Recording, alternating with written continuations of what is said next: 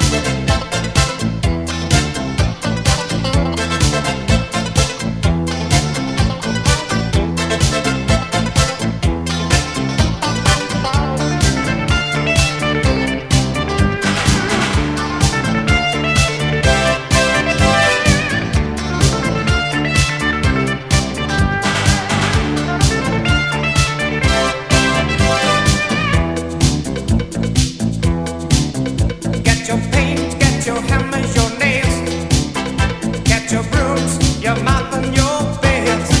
We're gonna wash it, polish, and make it all clean. Let's wash away all of the sin.